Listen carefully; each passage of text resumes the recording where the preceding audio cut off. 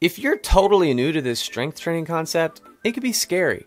Even if you are totally convinced of the fact that strength training does increase your cycling performance, that head knowledge might not be enough to overcome the hurdle of actually incorporating strength training into your training program. I mean, come on, we're cyclists. We wear spandex. We're not your typical gym rat, and I get that. But I also want you to overcome that because I do think that strength training is a huge asset and a huge thing that you need to add to your training program in order to see those gains. And if I can help you overcome the hurdle of getting into the gym, that's a win in my book. And I think I have just the solution for you, which I'll be talking about in today's video. The first thing the Volt website says on their website is strength and conditioning software to maximize your coaching impact. I'm surprised at how few people have actually heard of the Volt app because it's pretty legit. And I, after having used it for nearly 5 years now with myself and my athletes, am pretty convinced of its effectiveness. I also want to note here at the onset of this video is that Volt isn't paying me to do this video. I've found it so valuable that I now want to share that value with more athletes. So the rest of this video, I want to explain to you why I'm convinced the Volt app is worth it. The first and biggest reason that Volt is so effective is because it's so easy. I mean, if it's not easy, we're probably not going to do it. We live in a world where our phones are constantly attached to our hips, right? Like it is in our pocket every second of every day.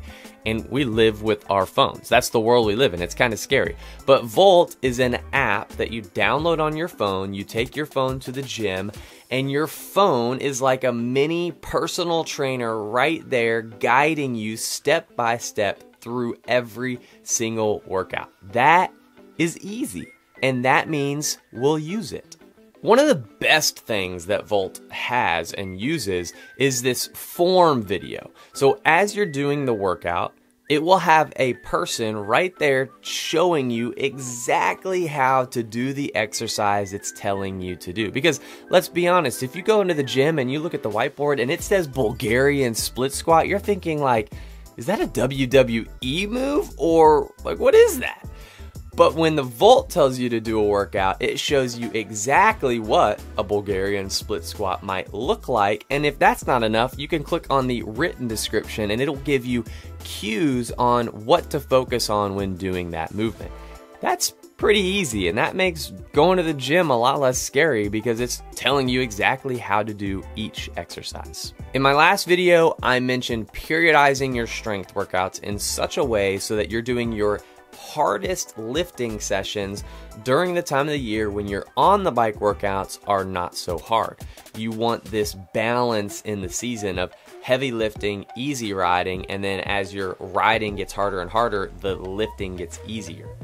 And Volt does this. When you go in and create and set up your training program, at the very beginning, it's going to ask you, what are your goals? And we would input athletic performance. That's one of the goals. And then the next question right after that is, when does your competitive phase start and end? And you would input on the calendar when your racing season starts and when it ends. And Volt uses that information to generate a strength training program around your race season. And what I have found is that it typically has you doing your heaviest lifting, like I said, about 1 or 2 months before that competitive phase even starts. A huge question that cycling coaches often get in regard to the gym is, should I do upper body? And come on, that's a legit question. I had multiple people ask me that in the last few videos that I've done because cycling is a weight dependent sport, meaning if you put on unnecessary weight, it could affect your cycling performance in a negative way. That's gravity, that's reality. We can't get around that. To not mention that would be to ignore some of the facts about cycling. It is a weight-dependent sport. However, I think when people ask this question, the question behind the question is, how do I know that my strength training is cycling specific? And that is a legitimate question because we don't want to just go to the gym and do whatever workout they have on the whiteboard for the day, the bodybuilder workout or the fat burning workout. We want to go to the gym to increase our on the bike cycling performance. It's all about performance, which means we should be doing movements and workouts that are aimed at that goal of increasing cycling performance. Good news, folks. Volt has you covered on this as well. They have a drop down with all kinds of different sports you can choose from, and what do you know, cycling is one of those sports. And you may be immediately asking this question, well, can I trust a cycling workout program that was created by gym rats? I think you can. I've been using Volt for multiple years for myself and with my athletes, and I can attest that it seems pretty legit. It includes all of the major cycling specific gym movements, including squats, deadlifts, lunges, step ups, all of these big cycling specific movements. They are the cornerstone or the foundation of the cycling specific program within Volt. The only critique that I have to Volt's cycling specific program is its lack of deadlift movements, but there's a super easy solution to this. They have this built-in feature called the workout replacement. If you don't have a certain type of equipment or whatever, or you just don't even like that movement, you can press this workout replacement button and it'll give you 6 other options to choose from that accomplish the same goal as the original movement. Now, when you press this button, it's going to give you those 6, but you can also choose from their entire workout library that includes 3,000 plus exercises. Now, the Volt cycling program, it likes to use the Olympic lifts. Typically on one of the days, it will have you as the main set doing some kind of Olympic lift, a cling or a, what do you got, a cling or a snatch? Yeah, I'm so unfamiliar with these that I'm not a big fan of the Olympic lifts because I think you have to be a pretty advanced gym person to be able to do those workouts, so I'm not a big fan of it. I like keeping things simple. So on the days that it has you doing an Olympic lift as one of your main lifts, a snatch or a cling, I replace that all the time with a deadlift. And there's actually a feature when you choose to replace a movement, it'll ask you, do you want to do this for just this workout, for this block, or forever? And I have actually created it in my program to where every time it gives me a cling or a snatch, it will forever change that to some kind of deadlift, a trap deadlift, a normal deadlift, all of those kinds of things. And that's an easy solution to getting rid of those overly complicated Olympic lifts, but also replacing it with a very important deadlift movement for cycling gains. And since we're on the topic of the, workout specifics, I'll go ahead and talk about these 2 things as well. Little notes to be added here. So Volt typically gives you 3 workout days, but most of us are only doing 1 or 2 workout a days. And so the question is, well, which ones do I do? And I've come to notice that days 1 and days 3 are the hardest workouts. And I think that you should skip day 2 and do days 1 and days 3 because those are going to be the 2 best workouts for the week. On top of this, you've got recovery times. So throughout the Volt workout, it gives you recommended recovery times. It even has a timer that counts down and then it'll ding when the recovery time is over, letting you know it's time to move on to the next movement. I have found that if you stay very strict with these recovery times, it's going to take you a long time to finish these Volt workouts. So I'm not very strict about the recovery times. I kind of just play it based on how I feel, and I usually save some time by shortening those recovery times. One of the hardest parts of going to the gym is knowing how much weight to lift and how many reps to complete. And this is where the AI portion of the training comes in. Volt has this AI-powered technology called Cortex that takes into consideration your individual lifting abilities and then generates a workout based off of those abilities. I'll explain how this works. It will tell you to do a squat at a light weight, and after that, it will ask you, how did that feel? And on a scale of 1 to 10, you will put 1, it was very light, I could have done a lot more reps, or 10, it was really hard and I couldn't have done any more reps. And then they've got all the options in between those. Like number 5 is I could have done 3 more reps. It uses this feedback that you input to then, in the middle of a workout, generate how much weight you should lift and how many reps you should complete for each movement throughout that workout. This is pretty cool because there are some days where maybe you're lifting after you do a hard workout and you just can't lift as much, or you're just not feeling it that day.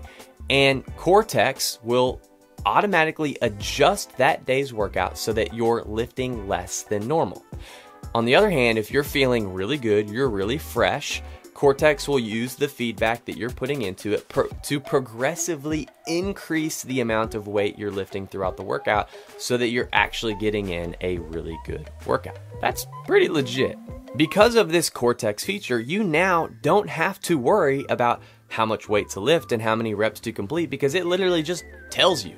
What do the actual workouts look like? Well, I'm going to explain to you what a typical structure looks like on a Volt workout, because I like the way that they structure their workouts. First, they have you do a 5 to 10 minute warm up. This is kind of like full body, some little bit of stretching, just some muscle activation to get your muscles ready to go. Now, the first set you're gonna do is usually some kind of lightweight or body weight explosive movement, some jumping, some box jumps, stuff like that. We would call these plyometric workouts, and these are more focused on your fast twitch muscles, your explosiveness, all of these kinds of things, because we want to do those early in the workout when we're the most fresh so that you can be more explosive in those movements and get the most out of it. Now, then it goes on to your main set, what I would call your main set, and this is going to be those big cycling specific movements where we're lifting a lot of weight. This is your deadlifts, your squats, your lunges, things that you can do to lift a lot of weight and actually get those neuromuscular gains. It's usually going to pair these or superset these movements with some kind of body weight upper body workout, like pull-ups, push-ups, things like that. I personally think that that's beneficial to do body weight upper body, because you're going to get stronger upper body strength, but you're not going to put on unnecessary upper body weight. After the main set, you'll go into your, what I would call the secondary set, where it's going to be very hamstring focused. This is going to be some hip extension, leg curls, usually paired again with some kind of upper body movement. At this point in the workout, you're not lifting heavy weights. You've already completed that in the main set right before this. And then to finish it all off after this secondary set, it usually has you do a final set of some hip movement or some core exercises to finish it off. Now, you may be thinking that sounds like a pretty long workout, and you're right. If you remember my last video, the main study that I was citing, where it said that there was a 17% in time to exhaustion after an 8-week training protocol, the training protocol that they incorporated was only a 4x4 workout, meaning they did 4 sets of 4 reps near max of these half squat exercises. And they concluded that that was only a 20-minute workout that they had added in a couple days a week for these cyclists. And it elicited a 17% improvement of time to exhaustion. Now, you might be thinking, well, this workout isn't 20 to 30 minutes, and you're right. These Volt workouts are usually somewhere between 45 and 60 minutes to complete. And my thinking is, yes, a lot of the movements that Volt has you do, these upper body movements, these hamstring movements, these accessory, if you want to call it, movements, might not have the science to back them up that say, do these and get better, but I think there might be a lot of other reasons to incorporate these other movements into your weight training program, like overall body strength and sprinting. If you're a sprinter, you probably could use a little bit more upper body strength, or injury prevention. Maybe just doing some of these other movements increases your susceptibility to getting injured. You could get in and get out and only do the main lifts in 20 or 30 minutes and skip all that other stuff. And while I do think that that would be effective, and if you're crunched on time, I would definitely suggest you do that versus not doing anything at all, because those are the main things that are going to make you better at cycling. But I also think that if you're already at the gym and you're already in your gym clothes, you might as well do another 15 or 30 minutes of exercises and get the full effect of the gym. You're probably wondering how much it costs, because this app does seem pretty legit. It costs about $15 if you're going to use it individually per month, or $99 for a whole year's subscription. That's not too bad. Or, because your main goal is cycling, you could get a cycling coach through Ignition Coach Co. and Volt comes with it. Yeah, that's right. You heard me right. We don't charge any kind of additional charge on top of what you pay for coaching to be able to use the Volt app. Every athlete that signs up for coaching through Ignition Coach Co has access to the Volt app as a part of the coaching. That's awesome. We are so convinced that Volt works that we give it to all of our athletes. I'm a big fan of strength training for cyclists because I believe that if you go to the gym, you're going to be a better bike racer.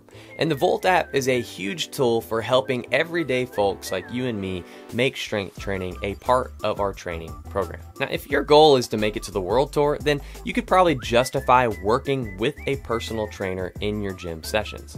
But for the large majority of us, we just need to incorporate strength training into our everyday training program. And Volt makes this very doable.